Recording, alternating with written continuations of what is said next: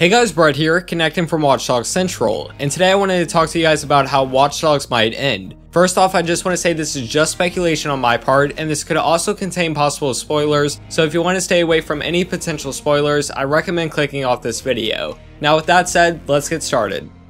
Recently, the Watch Dogs soundtrack was put on iTunes, and oddly enough, the very last song is called Escaping Chicago, and that leaves us with two possible ending scenarios in my opinion. The first being that Aiden is actually chasing the antagonist out of Chicago. My guess is that it would be Lucky Quinn, since he's going to be the main boss in Watch Dogs. And then the next scenario, escaping Chicago could possibly mean that we're going to try to escape Chicago ourselves. Now in my opinion, this would be a great story possibility, because if we actually escape Chicago, that would mean we lost. And in most games and superhero movies, the good guy always wins, and losing might be kind of refreshing. So if we actually lost in Watch Dogs and got driven out of the city by the antagonist, the possibilities for Watch Dogs 2 could be endless. We can be in a completely new city for the next game, or in Watch Dogs 2, we could come back to Chicago beaten and left with nothing, and we slowly make our way up and win the second time. Anyways, like I said, this is all speculation on my part, but I'm curious, how do you think Watch Dogs will end? Let me know in the comments down below, and as always, thank you guys so much for watching, and I'll see you all later. Please